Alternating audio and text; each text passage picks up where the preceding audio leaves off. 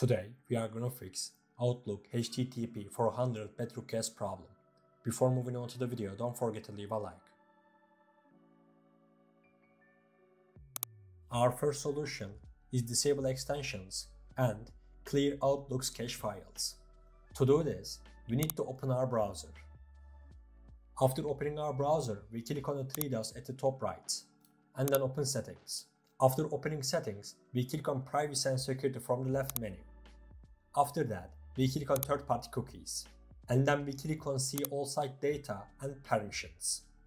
Once we have done that, we click on the search bar and search for Outlook. After doing that, we clear Outlook's cache files.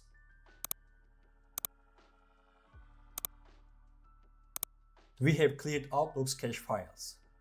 To disable extensions, we click on extensions from the left menu. After clicking on extensions, we close our extensions.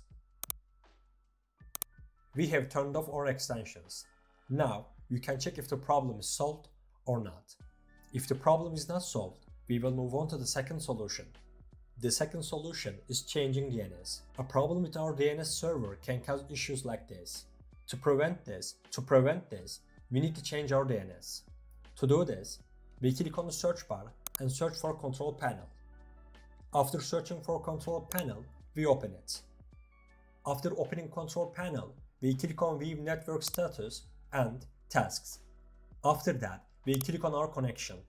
Once we have done that, we click on Properties. From the items list, we select IPv4 and then click Properties again. Here, you should tick Use the following DNS server addresses. After doing that, set preferred DNS server 1111 and alternate DNS server to 1001. This DNS belongs to Cloudflare and it is completely safe to use. After setting our DNS, we click on OK to close the tabs. We have changed our DNS. Now, you can check if the problem is solved or not. If you continue to have the problems, we will move on to the third solution. The third solution is using VPN. This kind of problems might be regional. In this case, using a VPN can solve the problem. To add a VPN to our browser, we need to open Chrome Web Store. To open Chrome Web Store, search for Chrome Web Store in the search bar. After doing that, open Chrome Web Store. After doing that, search for VPN in the search bar. Now, you can add any VPN you want to add. If you have a VPN program like me, you can connect it to it either. After connecting to the VPN, you can check if the problem is solved or not. If the problem is not solved, we will move on to the fourth solution.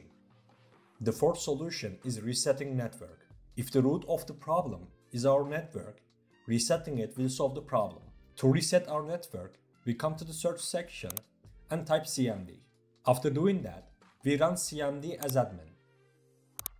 There are a few codes that we need to type in cmd. The codes we will type in cmd will not harm our computer. You can find the codes in the video description below. After typing the codes, we need to restart our computer.